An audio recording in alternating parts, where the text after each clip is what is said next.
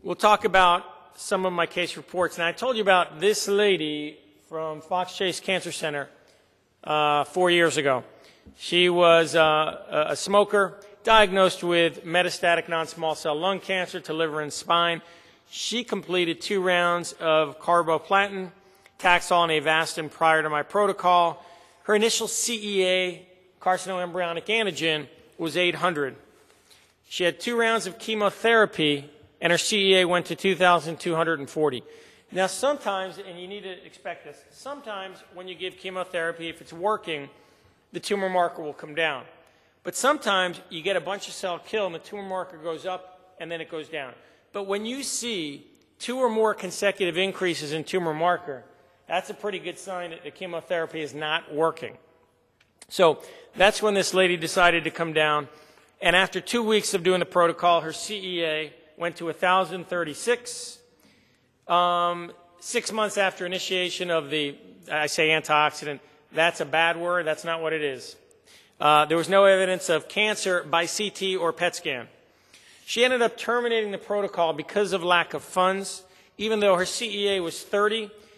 Normal in a non-smoker is about 2.5, in a smoker less than 5. I told her, you know what, your CEA is still elevated, but she didn't have the funds. 16 months later, she did have recurrence to lung and liver, and she has been sporadically using both chemotherapy and high-dose vitamin C in Philadelphia, and as of March of 2009, stable disease. So she has beat the odds big time. Here was a young lady, 40-year-old female, diagnosed with right breast cancer with several positive nodes. She was triple negative, estrogen receptor negative, progesterone receptor negative, HER2/neu negative in 2001. Lumpectomy, radiation, chemotherapy. In 2004, they found a large right neck mass, and it was metastatic disease. She resumed chemotherapy. 2005, she had a left lung mass. She went multiple rounds of chemotherapy.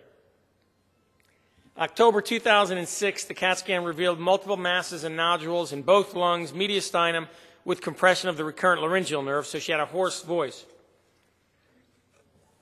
December 2006, she began my protocol along with chemotherapy. January 2007, once again, I told you often not having a lot of luck with chemotherapy and the protocol. CT revealed progression of the disease with increasing size of bilateral lung masses and multiple new nodules. February 2007, she decided to stop the chemotherapy because she was getting sick and it wasn't working. She continued my protocol.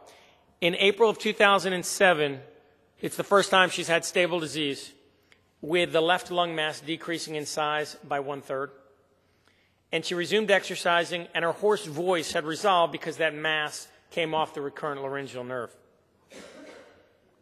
Now, this is certainly still very late in the presentation. In April 2007, she started altering the protocol, secondary to insufficient funds, decreasing the number of visits. July 2007, chest CT revealed progression of lung mets, and then at the end of July 2007, she died. These are always very hard. It's very hard dealing with young people, you know, and as you may see as well.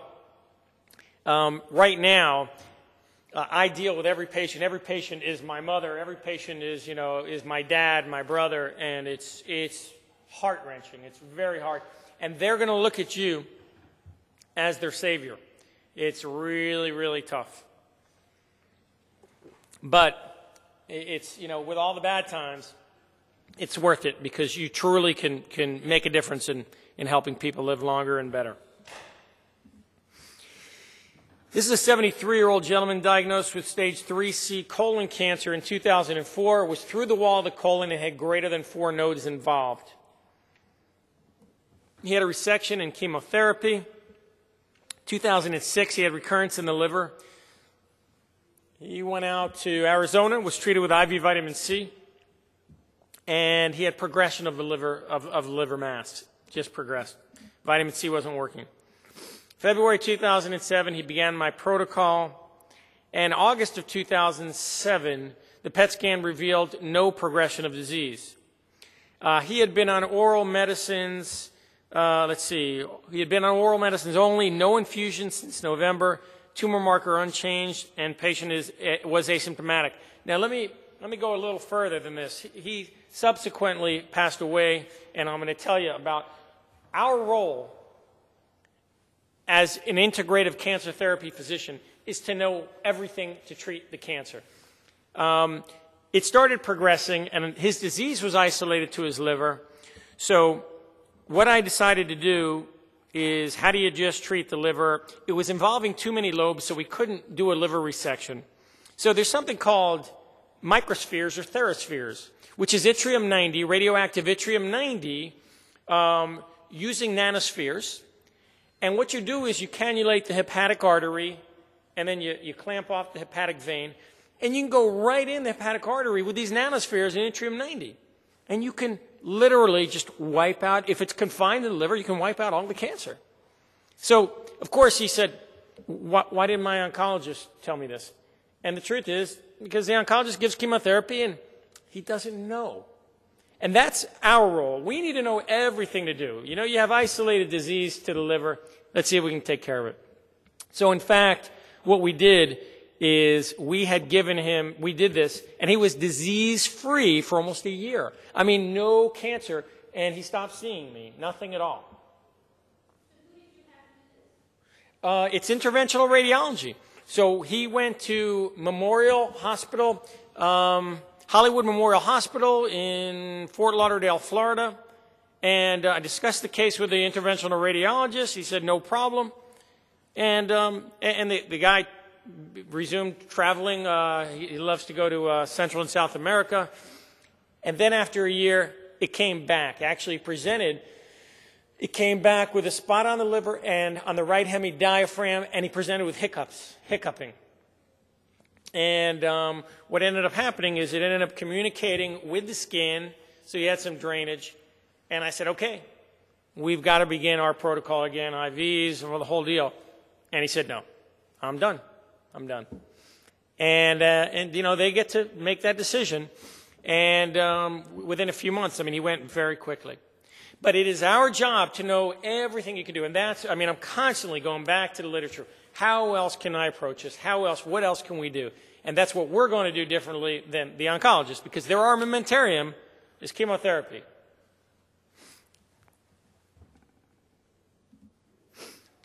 Okay.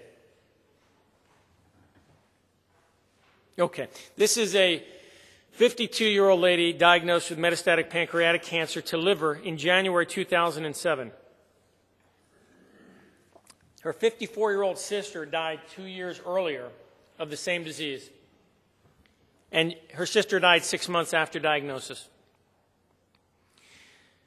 June 6, 2007, her CA19-9 was 13,787. Yeah, I'm sorry, I'm reflecting back. I'm going through each patient as I read. And I remember she was diagnosed January 2007. After her sister died, a couple of months after her sister died, she went to her primary physician and said, you know, I want to make sure I don't have pancreatic cancer. I know I don't have any problems, but my sister died of pancreatic cancer. And so I still have the ultrasound report. They ultrasounded her, and what they said is unusually enlarged pancreas. Further studies indicated. He said, it's nothing. Come on, I told you it's nothing. And then, finally, several months later, she had abdominal pain. And they did a CAT scan, and then it was in the liver.